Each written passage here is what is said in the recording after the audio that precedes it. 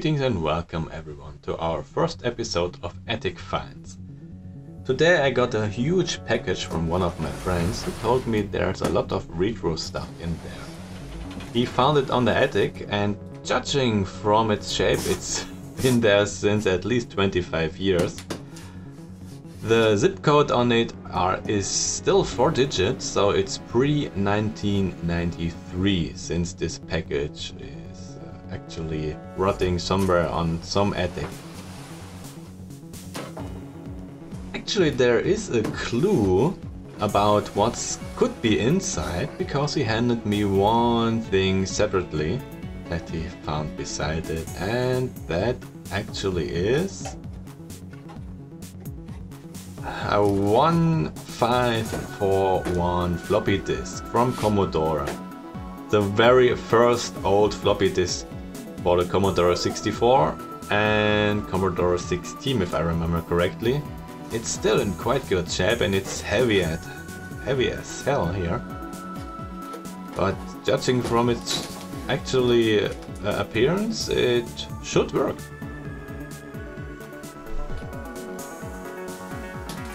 Alright, let's have a look inside. And judging by the smell, oh my god, it's been in the attic quite a while. Alright, what do we have here? Seems like some cone or something to put something on it. I don't know, maybe. Maybe it was for some walking stick to put in on side and I could walk with it. Must be some old guy who had that. Anyhow, let's see what's in there. Some 5-inch floppy disks. Well, that's a good clue what we can expect from that box. And some more stuff. Oh, not important. What is that? Ah, just note blocks. Old school note blocks. And we have games for the Commodore 64. A whole book of, oh, I don't know, games and code and whatever. You could write that in your Commodore 64 and have a game typed of it. And there we go, what is that? Dividing for Commodore 64, some stuff. Alright, what do we have here? Some secret stuff? No, it's a photocopy, an old school photocopy of Hansa, which was a great game actually for Amiga I played, but it seems it was also out for Commodore 64. So yeah, copied manuals, that was our time. Oh, and we got stickers. Those were stickers you could put on the floppy disks to label them and also to remove copyright protection. Copyright, and I didn't say copyright, no, copy protection. Ah, I'm in YouTube, I'm talking about copyright here. Okay, what is that? It's some more junk and another disc. Oh my god. No, that's a joystick. I never seen one of like this. This is loose, I guess. Okay, it's a bit cranky and oh my, I don't know. Oh, right. You can actually use that for replacement, so you can have many different joysticks on one. I wonder if it's still working out. But I guess we will find out in the next video. Today is just unpacking time.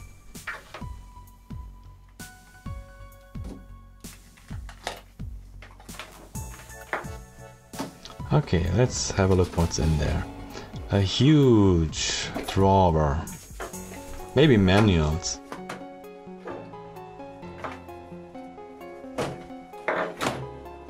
Oh my god. Okay, that's about the monetization. Oh, that's a greeting. Hello guys.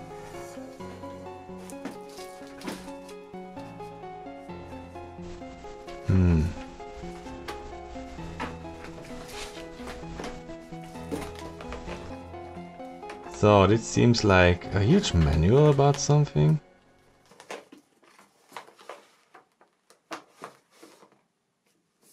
Alright, now that's interesting. It is a registration card for software, the world of coding languages.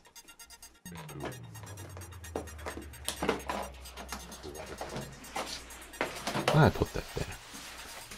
So it seems that this whole drawer was filled with learning material about computer languages.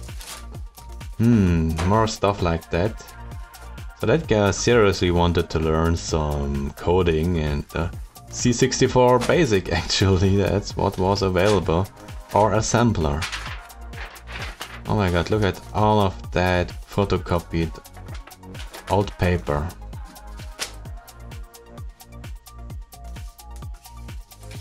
What do we have here? Oh, those are seminar prizes and pulse code modulation. Also something to learn for ISDN and stuff like that. Seems that guy was in the post office. Or like the German Telekom. Usual technicians learned about that. The world of electronics. Oh my god, this I will cover that stuff in a later episode.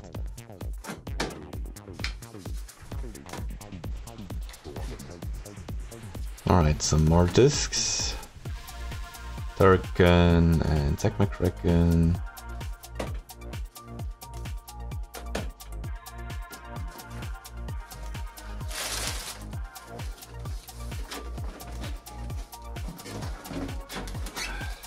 Okay, it's hard to get that out, so...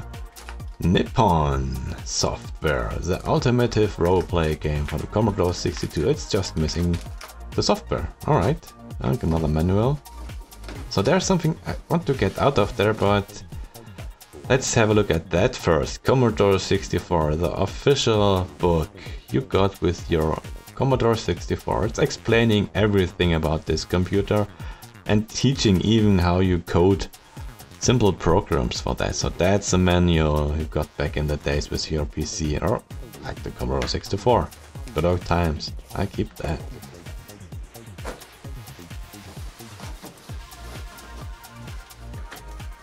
Okay, now this is very hard to get out. There's something stuck in there. Ah, there we go. Oh no. Look at that. Now that's not how you treat discs. I doubt they will be recoverable, so yeah, it's sad. It's very sad. And what's that? That's another one. Oh, that's some screwed bits, I guess. So, casualties.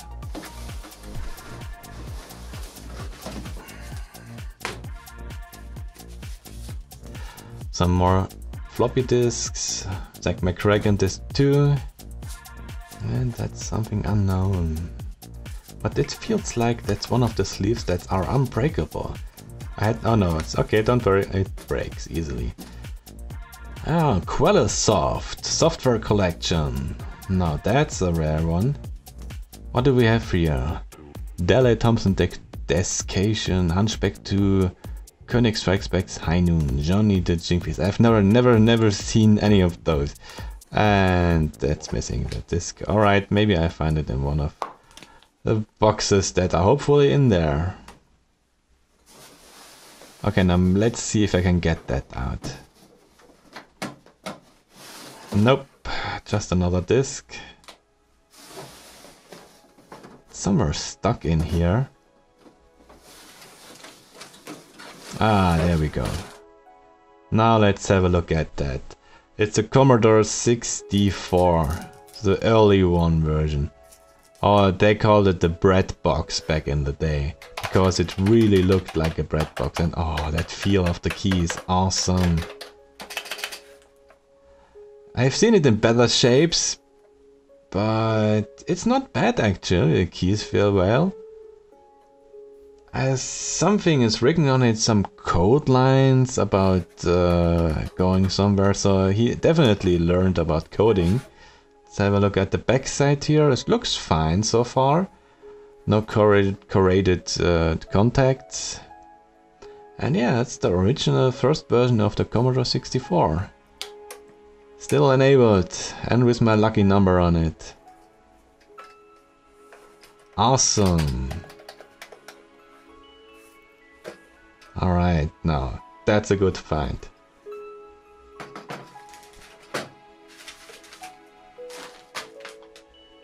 Okay, but there's something more. Let's have a look here. There's a second one inside. I have no idea why people needed two of them, but this one even has a protective cover, and oh my god, I never seen that actually, and still unbroken. I need to clean that up and have a look at that later on. And this is the second one. It is not in that good shape, sadly. The keys are... No, the keys are much more softer, so he used that a lot. And if I see that correctly, there is some hot damage down there. It must be something hot slided below it, so that's very sad. Okay, the contacts look great. Inside a little glare, alright. I think I need to open that one up.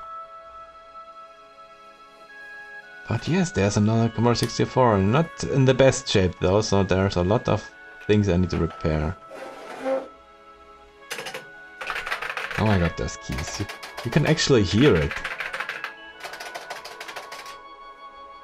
Thinking of it, since those Commodore 64s are numbered differently, I think there must be at least 32 of them in a large room concerning this coding manual that people learned about.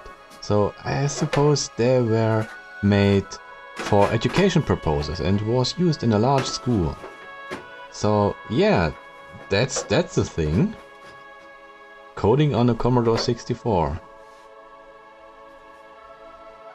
Okay, we have a bit more here. So maybe new?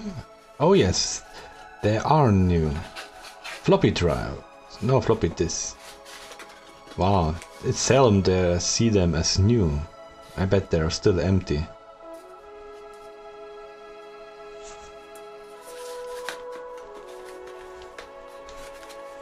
Very nice. I'll keep that.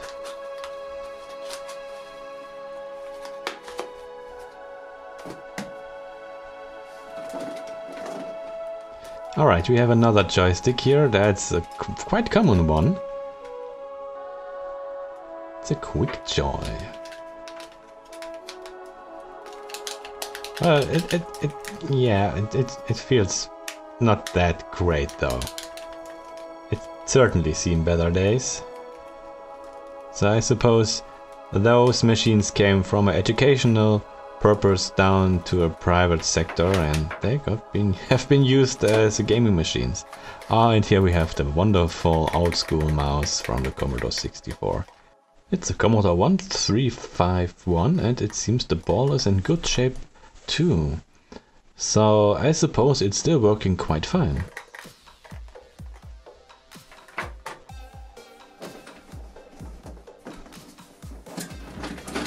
Okay, we got another joystick. Oh boy. It's an unknown brand for me, but the switches feel fine. Great.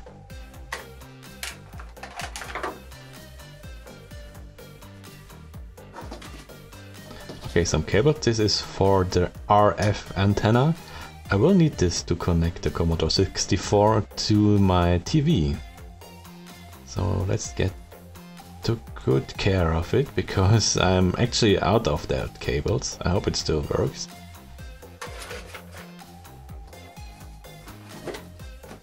And another flexi disc. Oh no, there's no discs inside. What is that? Maybe some secret codes. Notices. Maybe love letters. No, it's skyscraper. Skyscraper way? That's an interesting code. Okay, what is in there? Some photocopy of some magazine maybe? Okay, some levels. Oh, Maniac Manson! This is a photocopy from one of the many Commodore 64 magazines solving games, and it seems that's exactly the same copy again. Oh, and here we have a lot of stickers, and those are not just stickers for labeling. No, those stickers were used for actually protecting the disc for being written on.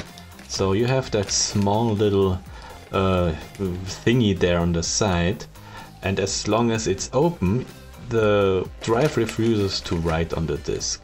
So if you stick one of those, well, they don't stick anymore. They're, oh my god, maybe 25 years old or later. Let's see if we can find one. That seems to work fine.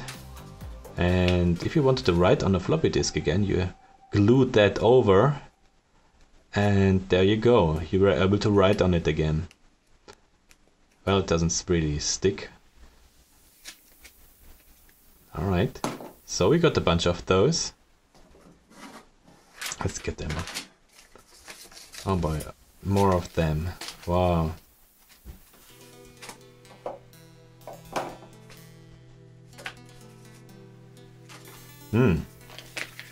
Okay, just plain old paper.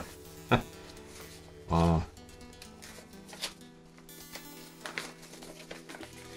Phew, that smells good. I like the smell. Okay, some more of those stickers for copy protection. And some labels. More labels. Oh, that's quite useful. Oh my god. That stuff is everywhere now. Ugh. Okay, maybe I throw it away.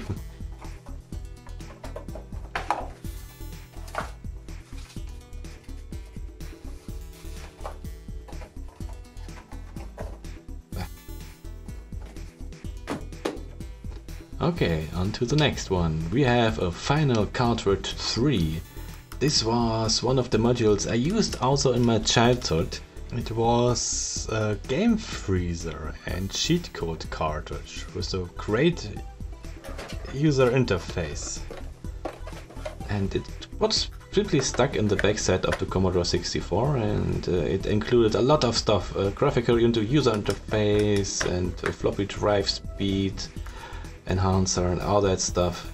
So that's an awesome find. I love that module, it's so handy.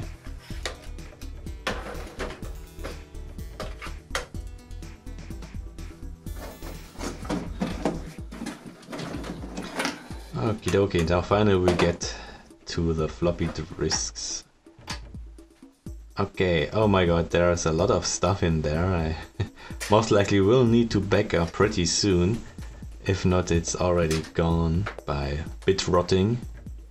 And it's a lot of games actually. Segment Dragon, Buddha Crash Turrican, RETR-O-MAT, some software for calculation. Alright.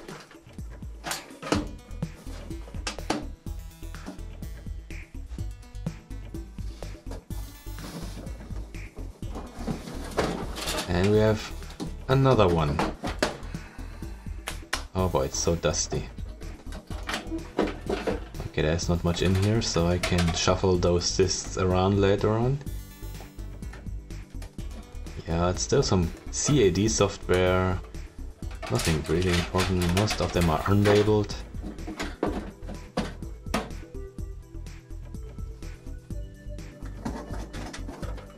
And here we have the original power supply for Commodore 64.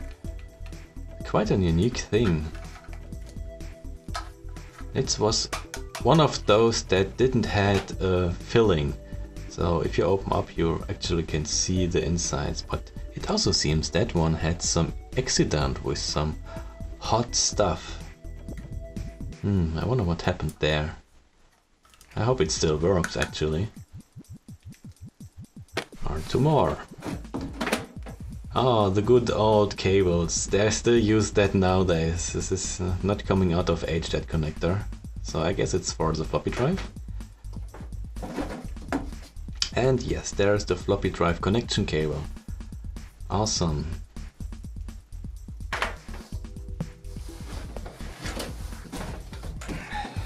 And another disc case. I'm running out of place here, or space. Oh, we keep that. I know there's a lot of stuff in there. Oh, we have another, whatever that is for that joystick. I wonder who needs that many joystick handles. Let me get that down.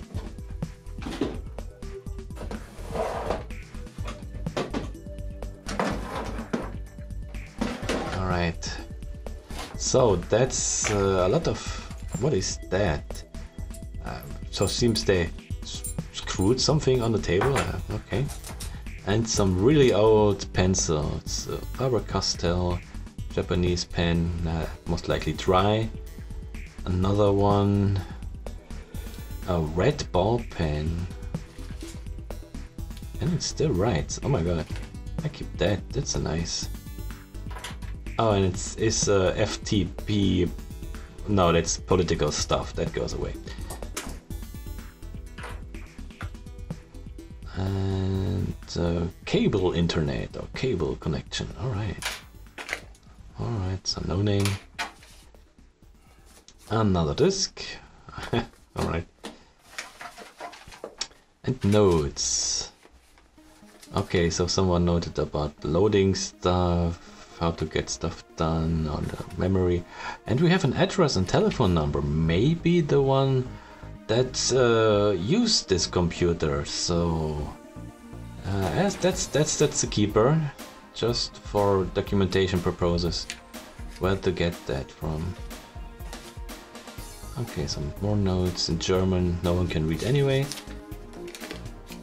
Text notes, computer notes. All right.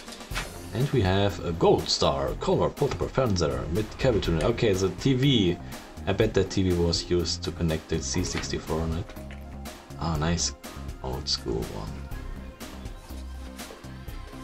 And registration cards for the TV and some officials that tell the TV is safe to use. Or still West German stuff. Oh, look at that. That one was used in the floppy drive when it actually was delivered. It was inside and you pulled that out. So that guy actually saved that. This is a great find. We seldom come across those. Oh yeah, that's a keeper. Alright, and some manual stuff for TV. Oh, a calculator, MBO calculator. Good old stuff then, okay. And more notes and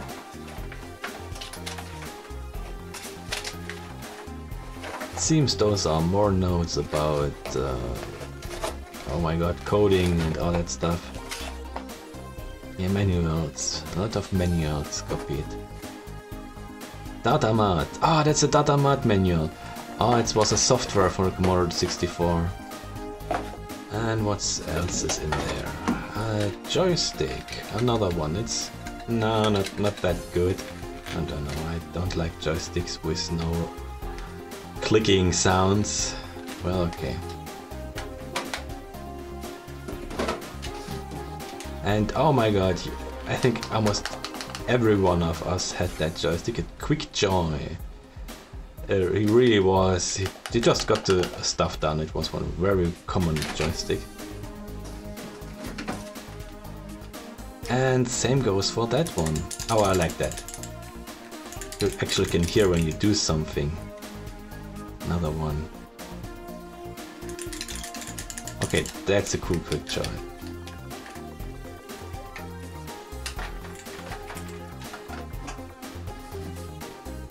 And what we have here, okay, that is a quite interesting thing.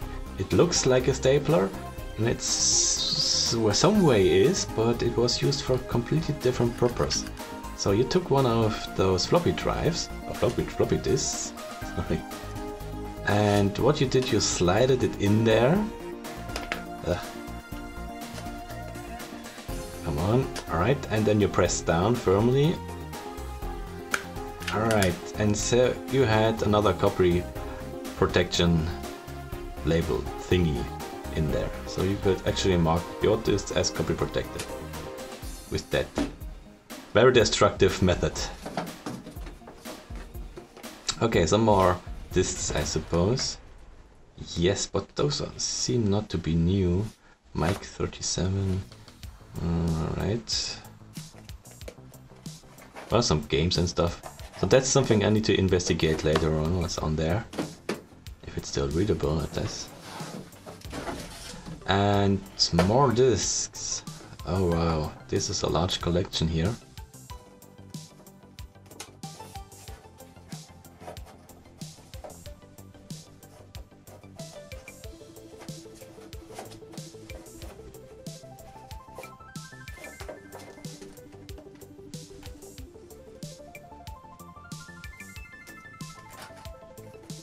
Oh, look at that. A lot of database stuff and coding stuff. And the Commodore 64. 64er. 64er in 60er, as we say in German, was from magazine. Okay, that goes down there. Okay, another unknown disk. And alright, not so important. Oh boy, oh look at that, this is the floppy disk manual. Floppy disk drive manual actually, yeah, you got a huge manual just for your disk drive back then. And it's about 60 pages long, so yeah, that was the time. You got a manual for your disk drive. And some strange notes, I have no idea.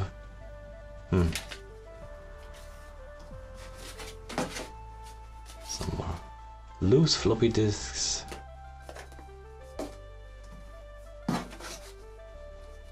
Supreme.